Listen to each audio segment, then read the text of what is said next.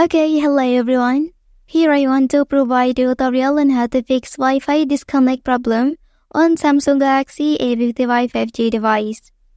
Well, you may often experience this problem on your device. However, if you are unsure how to resolve it, I'm here to help you.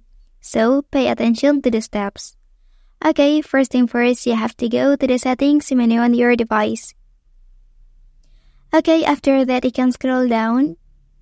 And here, select General Management option.